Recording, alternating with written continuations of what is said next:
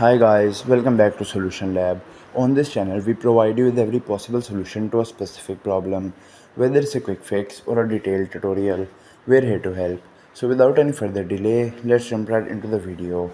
So in today's video, I'm gonna show you how you can easily download the files or videos on MX Player to your gallery of your device. First of all, open up the MX Player mobile application and make sure that it is updated. If not, first update it.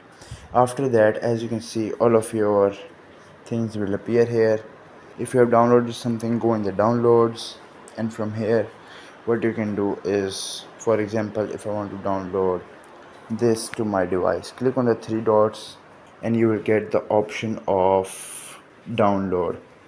As you can see, I'm getting the option of share, but you will also get the option of download, as I have already directed it to my gallery that anything saved in MX Player will be downloaded in my gallery automatically.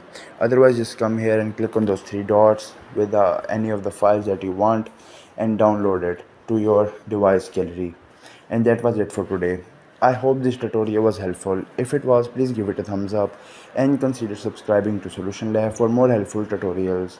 If you have any queries or suggestions, just leave them in the comments below. Till then, take care. See you next time.